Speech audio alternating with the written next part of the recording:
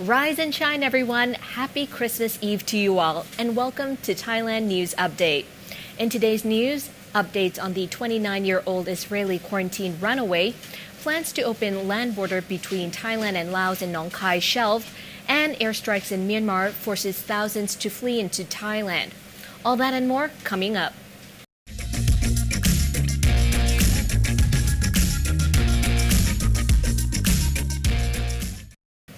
In the most recent twist to the case of an Israeli tourist who entered Thailand on Friday and snuck off before receiving his COVID-19 test, only to be diagnosed with Omicron as a nationwide manhunt ensued, the man has now been determined to be COVID-19 free. The 29-year-old Israeli in question was tested on arrival for COVID-19, and authorities reported he was positive with traces of the Omicron variant too. Before those results had been determined, he headed off to Pattaya. After being refused to a hotel room without a passport, he headed to Koh Samui, where he eventually contacted the Israeli embassy to turn himself in to police as police pursued him. Police took him into custody at a restaurant, transported him to the local Bangkok hospital, and later to Koh Samui Hospital to be quarantined, both of which tested him again for COVID-19.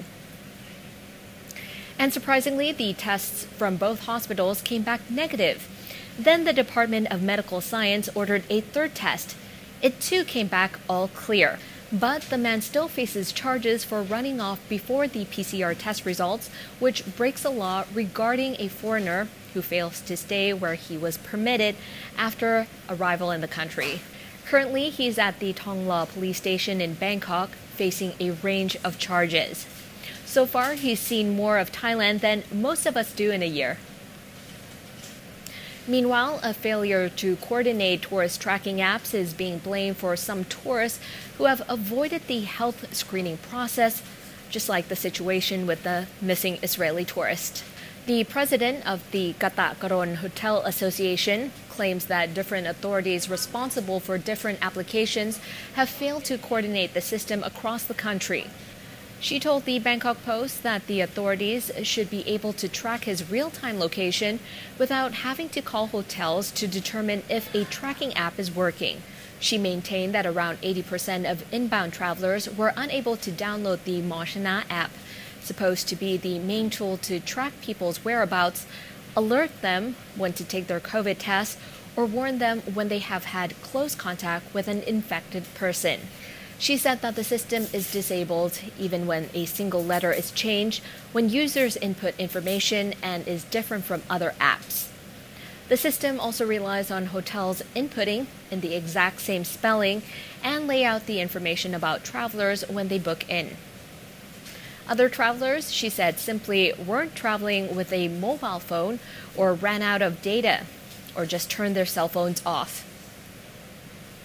2 people have been arrested in Bangkok, accused of using a borrowed credit card to rack up 6.7 million baht spending spree. The pair were arrested by the Crime Suspension Division Police in Bangkok, but they're so far denying wrongdoing. The accomplices are a 47-year-old Thai woman and her 51-year-old male accomplice, believed to be a motorcycle taxi driver in Bangkok. The owner of the credit card gave the card to the accused woman in order to make a purchase of cosmetics on sale.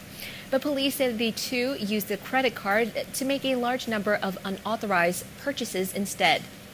Police say they racked up sales of alcohol, cigarettes, and a number of unspecified items. The two are facing charges of jointly using other people's electronic cards in a manner that is likely to cause damage to others. All in all, a total spend of 6.7 million baht on a credit card. Oof, that's a lot of cigarettes and alcohol. Drug traffickers attempted to ship out 1.2 billion baht worth of crystal meth out of Thailand and into Australia, but customs officials beat them to the punch. You'll see why soon. Authorities at the customs office seized a gigantic payload of more than 193 kilograms of crystal meth that was being smuggled out of Thailand, stuffed inside punching bags that boxers use for practice. The shipment was stopped before it was able to make its journey to Australia. After customs searched and found the crystal meth hidden inside 15 different punching bags. When the customs officials cut open one of the red punching bags in front of multiple cameras, they discovered the crystal meth hidden inside the stuffing of the bag. The Australian Border Force officials celebrated the drug seizure, calling the disruption of the illegal supply chain fantastic news, and noting that a strong market exists for crystal meth in Australia, and the main supply is out of the notorious Golden Triangle, where the borders of Thailand, Myanmar, and Laos intersect. Just a few days after confirming plans to open the land border between Thailand and Laos in Nong Khai, the reopening was shelved indefinitely, whilst Thailand tries to contain any major outbreak of the Omicron variant. The cheerily named Thai-Lao Friendship Bridge that links the two countries will remain closed for the time being, having earlier been planned as the first test-and-go land entry port. The plan had been to make the bridge at Nong Khai border Thailand's first test-and-go entry point. International arrivals by air allowed fully vaccinated travelers to enter Thailand with minimal quarantine since November 1st. But the land borders that are open at all require anyone crossing into Thailand to quarantine for 14 days.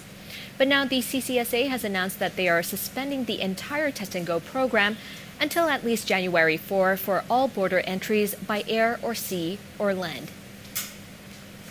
Following the airstrikes on Myanmar's oldest ethnic army-controlled area that forced thousands of refugees to flee to neighboring Thailand last week, the Karen National Union is urging the UN Security Council to recognize a no-fly zone in its territory.